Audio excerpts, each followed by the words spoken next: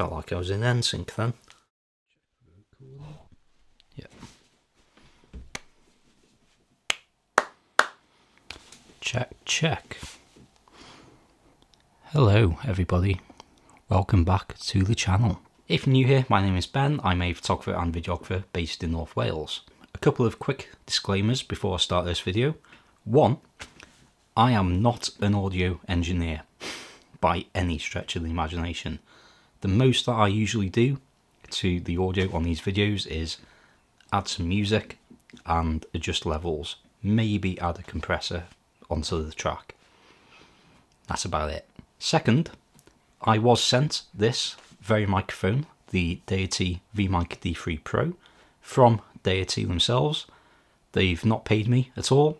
I do get to keep the microphone, but this is a completely unbiased review.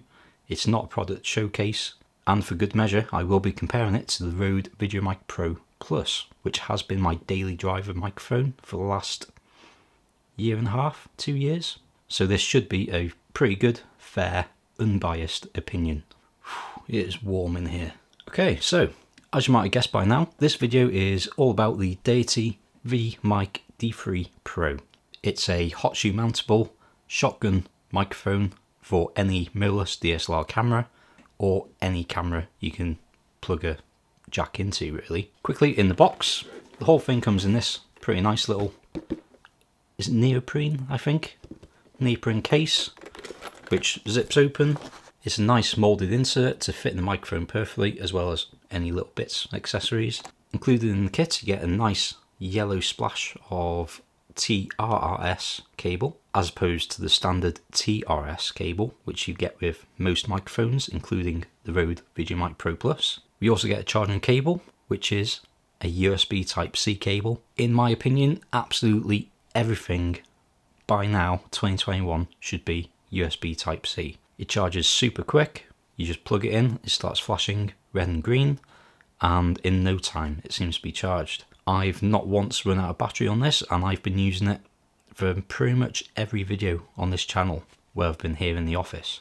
It comes with a foam cover as standard, as well as one of my favourite things, one of these tiny little 1/4 inch to 3/8 inch thread adapters. This is actually my third attempt at making this video, and one of those attempts failed because I didn't have enough of these adapters. So I'm very glad they include it with this microphone. So a few quick features. This is a shotgun microphone, as I say, so it is a very directional microphone. I've got it mounted right now facing pretty much to my chest, so that anything right by there is picked up really nice and loudly. If I move away out of the path, you'll notice that my voice gets quieter and quieter as I move around. In theory. Like I say, you get a nice little foam cover included with the microphone. This can help with a little bit of wind noise and some of the plosives in your voice. It can sort of take the intensity out of those at times. But if you're in a really windy situation, you will need to get a dead cat or something similar. So one of my favourite things about this microphone so far is actually the suspension mount. I love using it, not only for the Deity mic, but also my pretty big Rode NTG 4 Plus. This is a much more expensive microphone. I can hear something rattling in there. I did drop it last week. But it can take the weight of this microphone absolutely fine. It deals with it, no problem. Which means that for this microphone, it is plenty sturdy enough. And just like the VideoMic Pro Plus or the Video Micro, most microphones these days, it just takes those little knocks out of the camera. It's completely suspended, so it's not affected by those handling noises. Key features of the microphone itself, we have a stepless gain knob right on the back. That means we can turn it all the way from 0 up to 10 to adjust our gain on the fly while we're shooting. Comparing this to the Rode VideoMic Pro Plus, I found that 0 on the Deity is pretty much spot on compared to the Rode's -10 value. I found that the plus 20 decibel on the Rode is nearly spot on to 10 on the Deity, and I found that around the 3 mark on the Deity is pretty much equivalent to the Rode's 0 decibel. So we have pretty much the same range being covered. We also have a 75Hz and 150Hz low pass filter on the Deity, exactly the same as the Rode. Remember that I mentioned you get a TRRS cable with this camera. That means that we have 3 rings on the jack rather than the normal 2. This means you can plug this into absolutely anything and it'll just pick up the signal. This means it'll work with standard cameras such as the A7R4 I'm recording on now. You can plug it straight into a laptop such as the MacBook, and you can even plug it straight into your phone, assuming that your phone has an audio jack. This microphone also switches on and off with your camera. Unlike the Rode microphone, you do have to switch it on initially, which puts it into a standby mode, I suppose. But then once you switch the camera on, it'll boot up immediately and it's ready to record. In comparison, with the Rode plugged into the camera, it can be switched off completely, and as soon as you switch the camera on, it'll get that power signal and it'll boot up. One handy thing power-wise, which the Deity has, which I don't believe the Rode has, is it'll tell you when the battery is getting low. I'm the kind of person who, as soon as I get home from shooting, I put everything on charge immediately. It's the first thing that I do. So for me, it's not necessarily a really important thing because I always have everything charged. But for those who are out on trips, maybe you're off for a week shooting every day and you don't necessarily have time to be charging every night, it is handy that you get a reminder, and if need be you can just plug it into a power bank between shoots and you're sorted. And yeah, I don't know how much more I can say really. So the only real way that you can tell the difference between these 2 microphones is through recording. So what I'll do now is, both here in the office, I'll do a couple of audio tests. I'll leave all the settings on the camera exactly the same, and then as I'm changing settings on the microphones, I'll actually say so in the test. And then I will take them outside as well to get a sort of ambient effect, I don't know. And then after that we'll start talking comparisons and prices, accessories, all that sort of jazz. So yeah, let's get to the tests.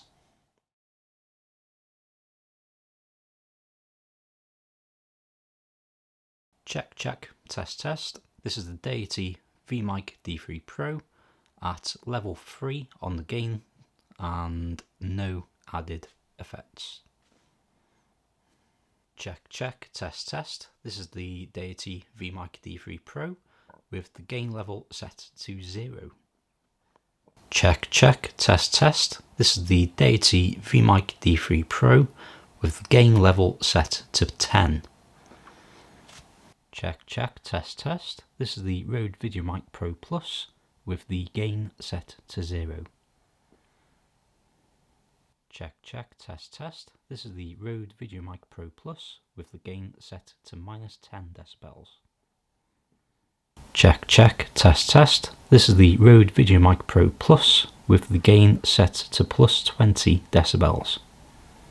Check, check, test, test. This is the Deity VMic D3 Pro without the high pass filter.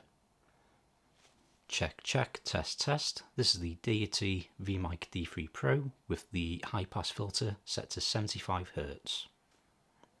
Check, check, test, test. This is the Deity VMic D3 Pro with the high pass filter set to 150Hz.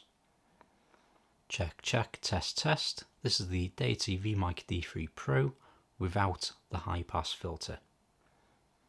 Check, check, test, test. This is the Rode VideoMic Pro Plus with the high pass filter set to 0. Check, check, test, test. This is the Rode VideoMic Pro Plus with the high pass filter set to 75Hz. Check, check, test, test. This is the Rode VideoMic Pro Plus with the high pass filter set to 150Hz. Check, check, test, test. This is the Rode VideoMic Pro Plus with the high pass filter set to 0.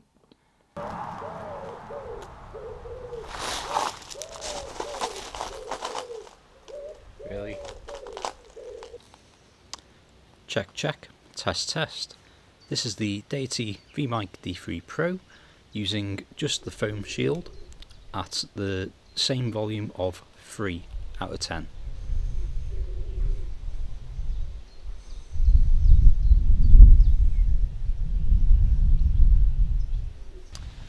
Check, check, test, test. This is the Deity VMic D3 Pro using a fur windshield.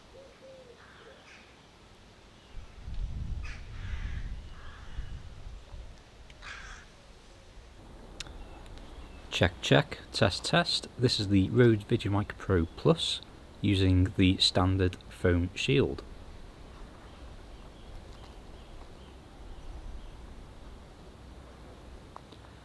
Check, check, test, test. This is the Rode VideoMic Pro Plus using the official Rode dead cat.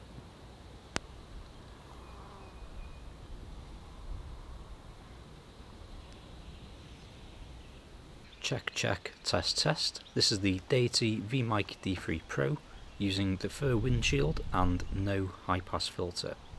Check, check, test, test. This is Deity VMic D3 Pro using the fur windshield and the high pass filter at 75 Hz. Check, check, test, test. This is the Deity VMic D3 Pro using the fur windshield and the high pass filter at 150 Hz. Check, check, test, test. This is the Deity VMic D3 Pro using the fur windshield and no high pass filter. Check, check, test, test. This is the Rode VideoMic Pro Plus using the official Rode dead cat and no high pass filter. Check, check, test, test. This is the Rode VideoMic Pro Plus with the official Rode dead cat and high pass filter at 75 Hz. Check, check, test, test. This is the Rode VideoMic Pro Plus using the official Rode dead cat and the high pass filter at 150 Hz. Check, check, test, test. This is the Rode VideoMic Pro Plus using the official Rode dead cat and no high pass filter. Okay, so there we go. That's our audio tests. It is the next day, in case you can't tell. So overall, I am very impressed with this microphone. Like I said at the start of this video, I am not an audio engineer. I don't know that much about microphones, but for this sort of thing, where I just want to have it on top of my camera, hit record and it works, it does the job perfectly. I do need to get a dead cat for it.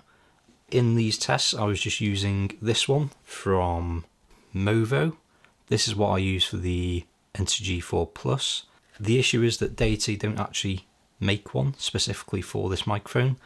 Their rep did actually send me a link to one that they recommend as a manufacturer, but they were US links and I could not find it for the life of me here in the UK. But I've noticed on Amazon, just searching for the microphone, that there are a lot of people selling the microphone with a dead cat.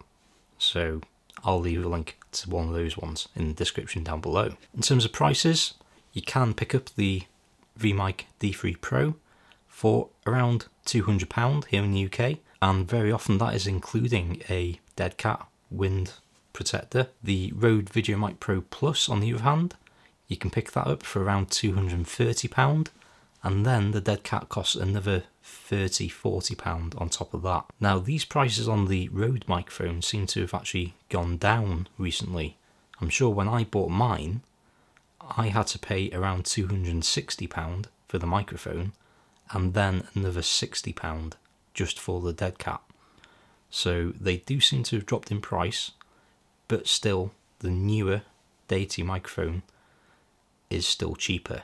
Either way, I'll leave links to both of them in the description down below, as well as this dead cat that I've been using, even though I wouldn't strictly recommend it for this microphone, but I'll pop it in there just in case. Now, there was one weird thing that I discovered in my testing with this microphone, and it's one of the reasons that one of my previous attempts at making this video was a failure. So fairly recently I picked up the Rode Wireless Go 2 and the snazzy Amazon case for it. So this is perfect for stuff like talking head interviews, especially outside. That's what I bought it for, really. I was thinking that I'd be able to do an actual side-by-side comparison of these two microphones, plugging one of them into each of the transmitters, both going into the receiver, and setting them as dual mono channels.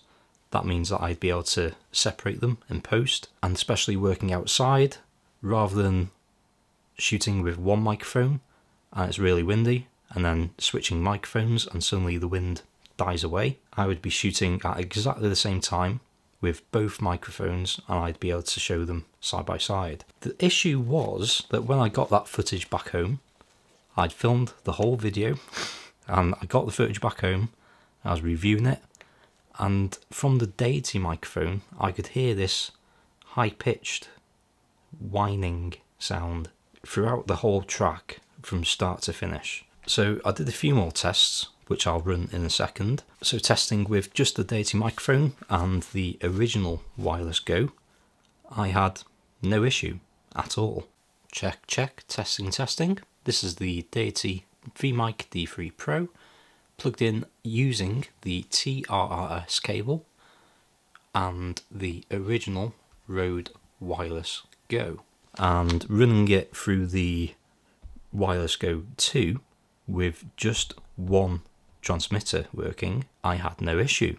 Check, check, test, test. This is the Deity VMic D3 Pro, plugged into the Rode Wireless Go 2 using the Deity TRRS cable. But as soon as I switched on the second transmitter from the Deity microphone using either the included TRRS cable or one of the Rode TRS cables, I was still getting that high pitch frequency in that track, but not on the other track. It's just coming from the Deity microphone. Check, check, testing, testing.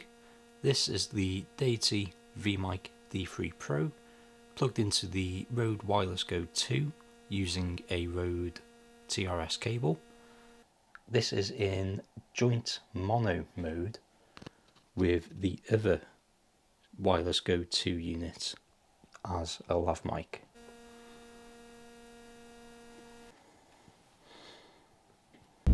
So yeah, I'm gonna give you some silence so you can listen to each microphone individually. So here is the Rode VideoMic Pro Plus.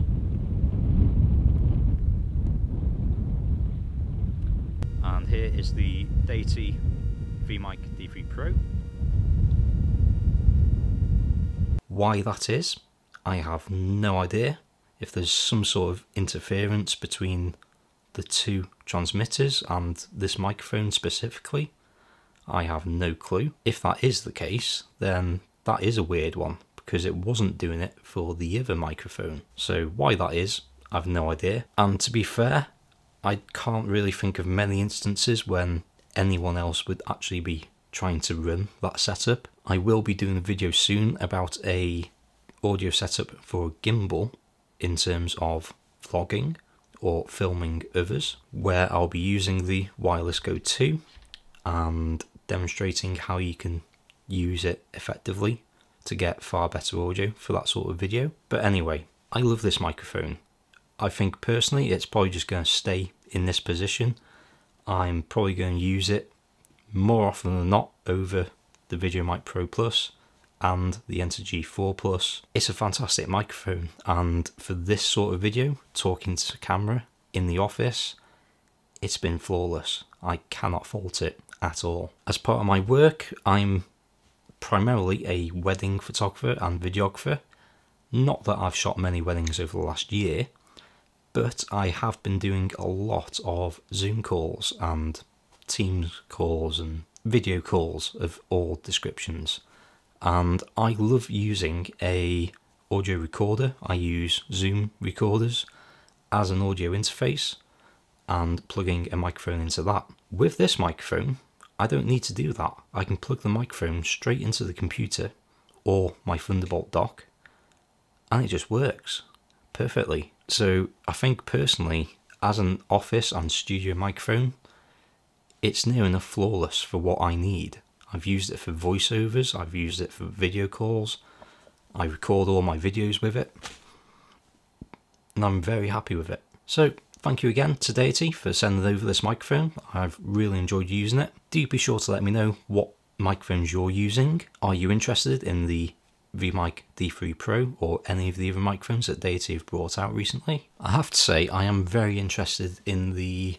VMic D4 Duo as well. For a long time, and now still at times, I really like using the Rode Video Micro, purely because it's a tiny little microphone. It's a bit bigger once you've got the dead cat on top of it. You wouldn't know there's a microphone under there. But what it means is that, especially for someone like me, going out in the mountains, making videos and taking photographs, it doesn't get in your way. I'm left eye dominant, but it works for whichever eye. It doesn't really protrude very much from the back of the camera, so you can still get your eye up to the piece very easily, compared to one of these microphones where it might be just jabbing you in the eye. Felt like I was in NSYNC then. So yeah, I might have to pick up that microphone, have a look at it, see what it's like. But yeah, otherwise, hope you enjoyed the video. Do let me know your thoughts in the comments down below. I try and get back to everyone in those comments. Of course, if you want to see more videos like this, please do click subscribe down below and give it a like if you liked it. And yeah, until next one, thank you very much for watching. Be good, stay safe, and I'll see you in the next one. Goodbye.